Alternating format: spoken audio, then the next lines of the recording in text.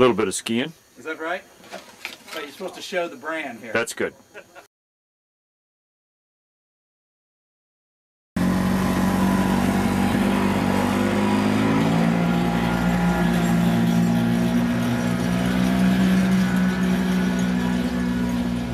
There go the Machitas.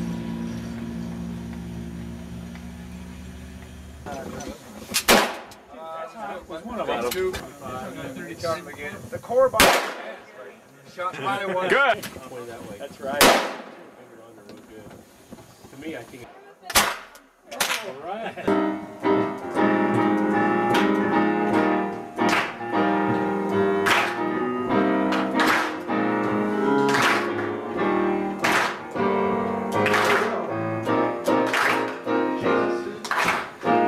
Jesus in me, loves Jesus in you.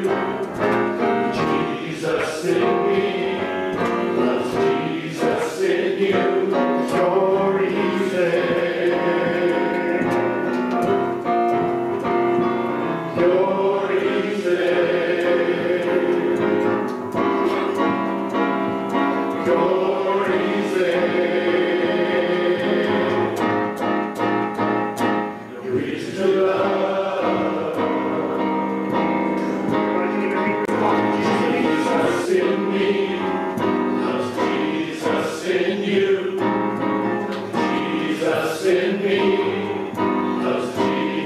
In you, you're easy.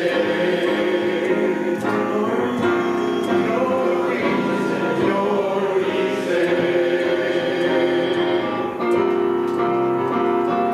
You're easy. You're easy to love. What does it mean to be poor in spirit, gentlemen? Poor in spirit. I don't know if you've had at your churches teaching lately on the Beatitudes, but this Greek scholar I was reading said that the Beatitudes are a proclamation and they are progressive. What does he mean by progressive? He means that they are building blocks that Jesus Christ on his first sermon is building to show you what a Christian looks like. Not only is to look like, but what he is created to be. We want to thank all the ladies who allowed their husbands to come here, especially those who encouraged their husbands to come and prayed for them the whole time. As a marriage counselor of over 23 years, I get to hear the women cry. I hear what they need. I hear not what they want, but what they really need to have a home of peace and of love, of kindness and of hope, a lack of fear. And even though I don't get to speak to the ladies, which is probably good because I'm a little rough around the edges, I get to tell the men what's pleasing to the Lord. I get to tell the men what God wants them to be.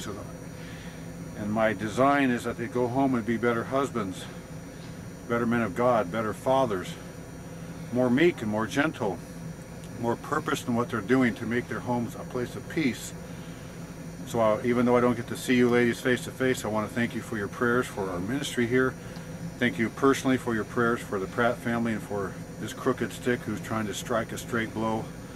I want to thank you ladies for sending your husband and encouraging them to come, not nagging them, but being 1 Peter 3 women and being gentle of spirit and praying for them.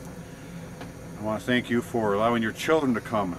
They might have been fearful. I was nervous, but it was positive. They grew, they heard, they were not distracted, and they shamed us many times with their memory verses that you moms probably worked every night hard with.